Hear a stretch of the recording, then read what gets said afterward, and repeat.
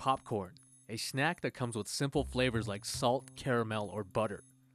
But for Robert Mendez and his family, those flavors weren't enough.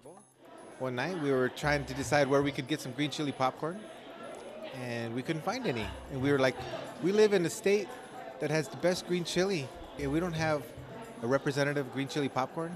So we went out and made one. Mendez says his popcorn recipes did well with others. And everybody liked the flavor, and before you know it, people were giving us flavor ideas. And 35 flavors later, here we are. So with this simple idea, Mendez and his family started their own business. And the Cornivore Popcorn Company is basically a concept idea that we developed around our kitchen table. And that one not-so-corny concept can bring multiple benefits to the state.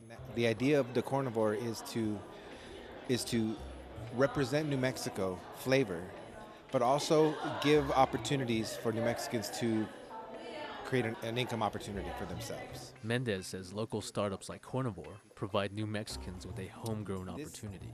You know, we live in a state where we need to build small companies from the ground up here in our own communities. And in order to become economically sustainable, we need to make it so that people have jobs and people have somewhere to go to work and they can support their families. Mendez and his family's search for green chili popcorn led to more than just a snack. That idea turned into the Cornivore Popcorn Company, and it's been popping and providing jobs since 2009.